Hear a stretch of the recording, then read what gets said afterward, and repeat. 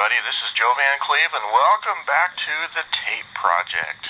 This might be helpful for you guys if you're interested in acquiring or starting to make a collection of microcassette recorders and tapes. There's some things you might want to know about the quality of the tapes and the machines that'll help you, I hope, in making a good choice. So stay tuned.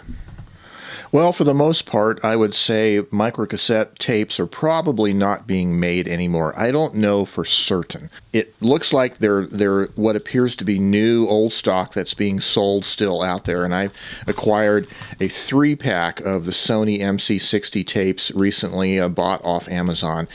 These tapes were made in Thailand, according to the packaging.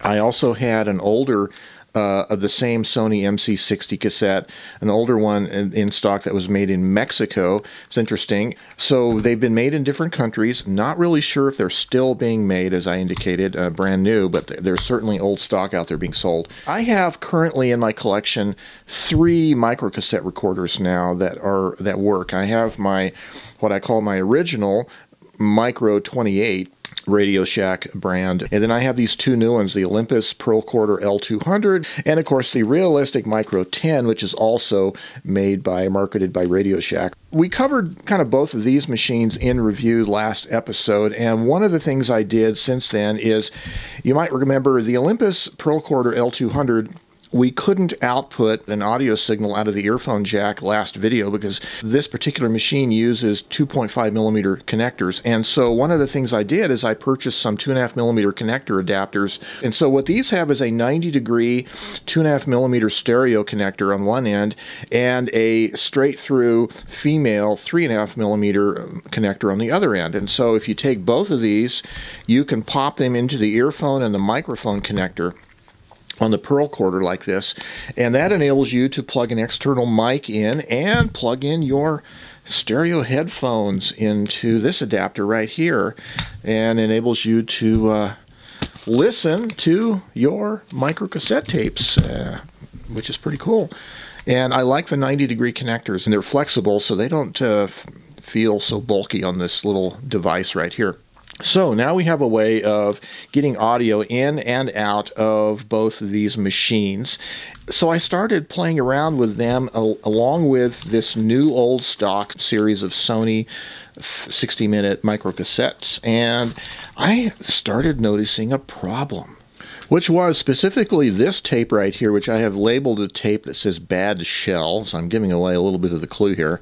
When I put it in the Pearl Quarter, I had a problem where the machine would play it okay, but then I noticed intermittently the take-up reel wouldn't turn.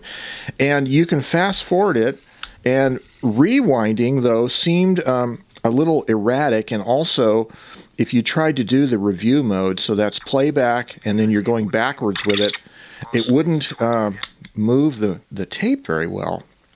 It would just stick and wouldn't move, and I thought, oh no, what's going on there? So it took me a while yesterday morning to just look at these cassette tapes in real detail to figure out what was going on, and I figured out what the problem was in these. There's one particular tape of this 3-pack of Sony that if you play it and try to go into the review mode, it won't move. It'll go fast forward into Q mode, but if you try reviewing it with the review button, sometimes it's intermittent also. It won't. Sometimes it will, and sometimes it won't. So I thought for a minute there, maybe it was this particular machine. I wasn't sure if it was the Olympus was having a problem, so I took the tape out and tried it in my Micro 28 Radio Shack model, and it actually played okay. And then I tried it in the Realistic Micro 10, and it would do it sometimes and not do it other times. Then I tried the 2 other tapes of this same 3-pack, and they weren't quite as bad as this one tape right here. But this tape basically had this problem intermittently where like right there, it won't reverse, it won't review. It only goes a little bit, and then sometimes it will. So it was kind of puzzling me, and I started taking a closer look at the cassette itself. I noticed several things, and I had my Made in Mexico version of the same tape to compare it against, and I noticed that several things are different. First of all, the label that's applied to the shell of the tape, they weren't really centered very well. If you look at the B side especially, you can see it actually, I've tried to crease it with my thumbnail here. The paper label, it goes up over the edge of the plastic shell, and they're not really well centered. You can see it's a little crooked. And I thought, well, maybe it's the paper label is keeping the tape from seating itself completely in the machine itself, especially the L200 machine. I noticed on this side, the B side, there's a little plastic protrusion sticking up above the surface of the shell here. And I was thinking, well, maybe that is keeping it from seating itself in the machine also. But what I really started noticing is, of course, the classic thing with the hexagonal pencil. What I noticed is there's two rollers. There's one on this corner and one on this corner that the tape comes off the reel and goes around the rollers. And I noticed that when you turn the tape by hand, the plastic rollers, these white rollers, aren't actually turning. So the tape is sort of rubbing themselves over they're no longer rollers, they're just smooth bushings, I guess. But I think it's adding a little more friction.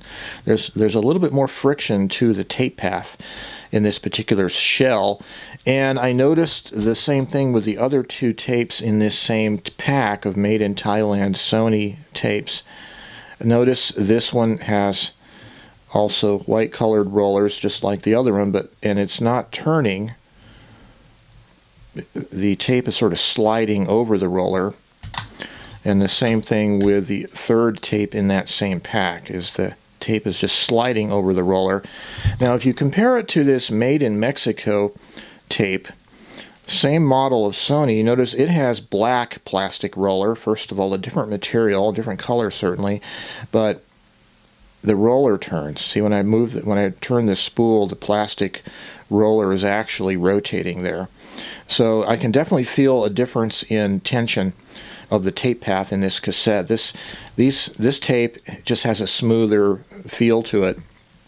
And these other three that I'm assuming were later manufacturing in Thailand are just a poorer quality of construction. These white rollers just don't turn very easily. And then I started comparing those with all of these legacy cassette tapes that was sent to me with these two recorders. And it turns out that all of these have good cassettes. The rollers in the tape shells do turn with the tape. And so I haven't had any problems at all with these particular rollers. And the same is true with my old legacy tape collection from the 1970s. All these old tapes also of mine have good rollers, and I haven't had any problems fast forward rewinding the tape. So it seems like the problems I'm having are basically isolated to this particular newer manufactured Sony tapes in Thailand. So it looks like I'm onto something with regards to why I was having problems with these newer Sony tapes. But what about the problem with, I was having more problems with the Olympus L200 than in the other two units of mine. I think the difference there comes down to tolerance differences between the tape machines, essentially like the condition of the belts perhaps, and the little transport mechanism. I would say my little Radio Shack Micro 28 had the least problem, no problem at all playing any of these tapes. You could definitely hear a difference in sound level fast forward and rewinding these problem tapes in this machine. They're just louder. They sounds like they have more friction. But this machine seemed to have no problem moving the tape, so it's probably the transport is in better shape, whereas this machine, the Micro 10, had a little bit slight problems sometimes, but not as bad as the Olympus. So I could attribute it to perhaps the condition of the belts and the transport is the difference there. So that is an interesting finding. If you're going to be collecting microcassette machines and microcassette tapes as a hobby, you might want to be aware that there are differences in the way some machines will handle some tapes. So there's like a tolerance thing. Again, the Micro 28 had the least problem playing any of these tapes. I don't necessarily know if it's intrinsic to this model or it just my particular sample is in better shape than these other two machines. But anyway, so just be aware that some of these tapes, I would probably guess, again, not knowing the date on these when these were manufactured, but I would guess that some of these are not as well manufactured as the older tapes are. And that's my gut feel about it, is I just think the older tapes are probably better.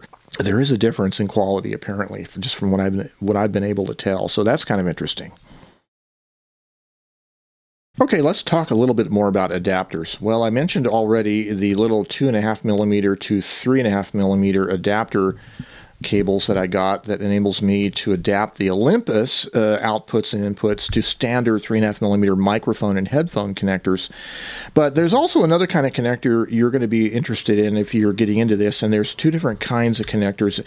Mine look differently, and that's how I'm able to tell them apart.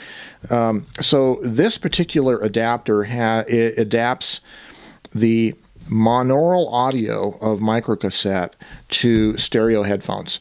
And so what this has a 3.5mm mono male plug on one end, and then the female connector is 3.5mm stereo. So what this basically does is it takes the monaural audio out of the machine's earphone jack, which would normally play only on the left channel if you were to plug headphones right into it, and it's going to split it out into both left and right channel. So if you're listening to it on headphones, you'll hear it on both ears. Excuse me. The other thing you're going to need is this adapter here. Now this connector, on the other hand, it has a 3.5mm stereo connector on the output side. The input side is going to be 3.5mm monaural. So this one is how you would output audio from the earphone jack via another cable, and if you want to plug it into another recording device to record, like a digital recorder or maybe another tape recorder that's stereo, this enables you to get that monaural sound onto both tracks. So one connector is really for the headphones, for adapting your headphones.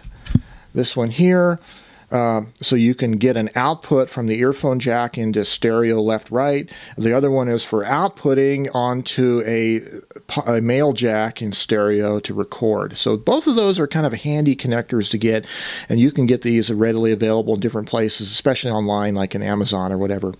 But if you have one of these Olympus Pearl corders that has the smaller size 2.5mm jacks, you really do also need these little adapters from 2.5mm to 3.5. Okay, so this is the realistic Micro 10 with the handheld Shure microphone plugged straight in to its mic jack. Chill out. Using an external microphone is one of the ways that you can really improve the audio quality of these little microcassettes. For instance, I'm using my little Shure lens hopper video microphone. It's a super cardioid kind of a pickup pattern, so it's directional. It's not super directional like a real shotgun mic, but it certainly is forward directional. And it has several different dB settings, output level settings. So it has a short little stretchy cable like this, and it's a little too short to sometimes use with a microcassette recorder if you want to put the recorder in your shirt pocket or whatever. So I have one of these 3.5mm female on one end and a 3.5mm male on the other, and these are monaural. So you can just plug in the output here like that of the microphone and plug it into via, in the case of this Olympus recorder, you got to use the 3.5 to 2.5 adapter, and you can plug it into the mic jack, or if you're using one of the other microcassette recorders that has a straight 3.5mm jack, mic jack, plug it right in like that, and then you have, like I'm using this little cheap toy tripod as a hand-holding handle for my microphone, but now you have a little field recorder, microcassette field recorder. You can put the recorder in your pocket, your shirt pocket. You have ready access to the red record button right up on top of the machine right there, and now you can kind of do a little bit of field recording, and it's going to be surprisingly better in quality than you might think from using the standard on-board microphone on your device. It's really is pretty good. Here, let me give it a let's give it a test here. Let me reset the tape counter here, and okay. All right, well, this is Joe. So I'm going to play back the results of this microphone, external mic recording from this machine. I'm going to use this monaural 3.5mm cable. One end is going to plug into the headphone jack or earphone jack of the recorder. And then I'm going to use this mono to stereo adapter, 3.5mm, and I'm going to plug it into that camera right there, and I'll play back the recording for you. All right, well, this is Joe recording onto the Radio Shack Micro 10 machine using my Shure lens hopper VP28 microphone, some adapter cables, sitting here in the office in the studio. Well, let's play this back and see what it sounds like, shall we? A couple of things to note if you're interested in outputting the audio from your microcassette recorder to another device, like, for instance, recording into a stereo video camera, so you have video with the audio, is your volume of playback on the machine is going to need to be adjusted because you're not really using line level audio. This is headphone level audio. And so you have to adjust the volume level. You have to do a test recording and then play it back and see if it's overdriven or if it's not loud enough. Yeah, it'll distort if it's too loud. So you do have to adjust the headphone output level for this purpose. It's not ideal. It's not really intended to be a line level output, but it seems to work okay with the right volume setting. And again, of course, we're doing a plethora of adapters, right, to get from monaural left channel to stereo, etc., and our 2.5 to 3.5mm adapters. But if you don't want to spend the money and go to the trouble of acquiring one of these like Marantz field recorders that use compact cassette or the equivalent Sony item that's even more expensive and harder to get in good shape, if you don't want to get one of those, and if you still want to stick with cassette recording, and I mean there are a lot of good digital field recorders out there. I have one right now, actually I've had for a few years, but if you want to stick with tape and do some kind of field recording, especially voice work, right, not super high fidelity, get yourself a good little micro cassette recorder. Get a couple of them because they're, you know, small and fairly inexpensive to find used, and get yourself a good little handheld directional microphone that you can put on a little mini tripod or whatever, and some accessory cables as I've described, and these are kind of pretty better than you might think for voice recording, recording conversations and simple location sounds, if that interests you. Yeah, this is really fun. Use a pair of headphones for playback and you'll be surprised how good it sounds.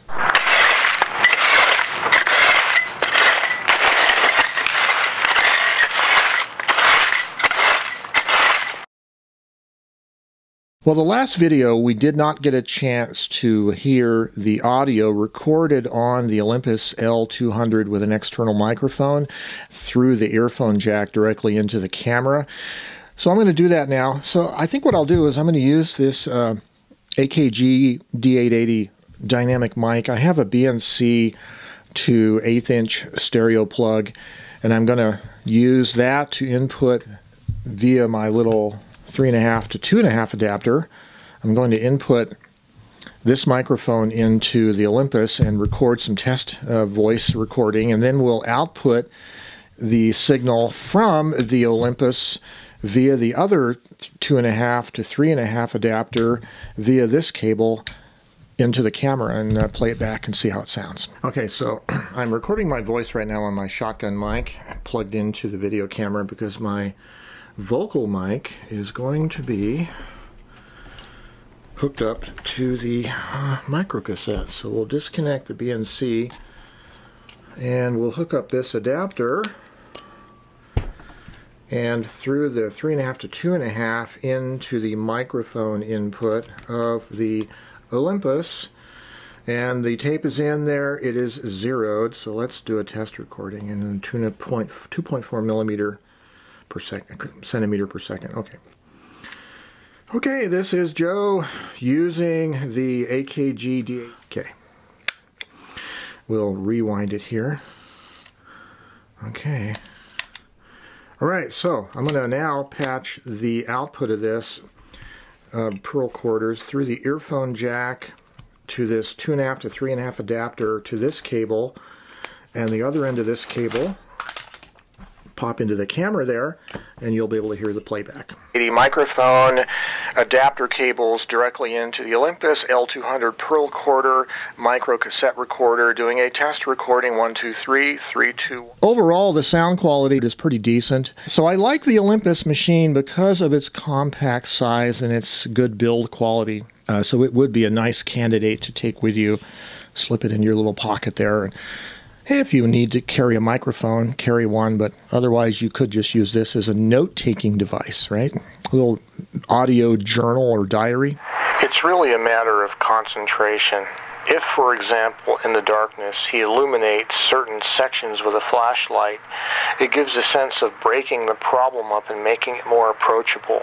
When you get your microcassette system all put together with your microphones and your connectors and cables, there might be something you might want to do besides just the field recordings outside, the location, ambient sounds. I love the sound of the spoken word recorded on tape, even the low resolution recordings of microcassette. There's just something special about it, and I like to practice sometimes by reading excerpts from some of my favorite books. This is one of them. This is by David Searcy, Last Things. It's a really interesting, kind of a Southern Gothic, if you will, novel, but love reading my favorite passages and listening to them played back. It's a great way to enjoy the aesthetic of cassette tape.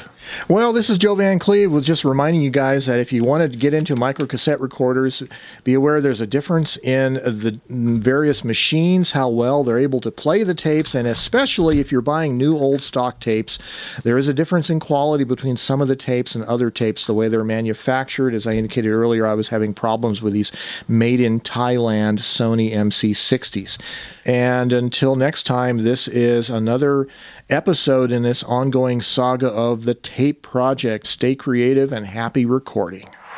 He waves the flashlight back and forth across the panel very quickly to get an overall view again. You'd never get that in a photograph, that sense of something touching, reaching the surface, coming nearer.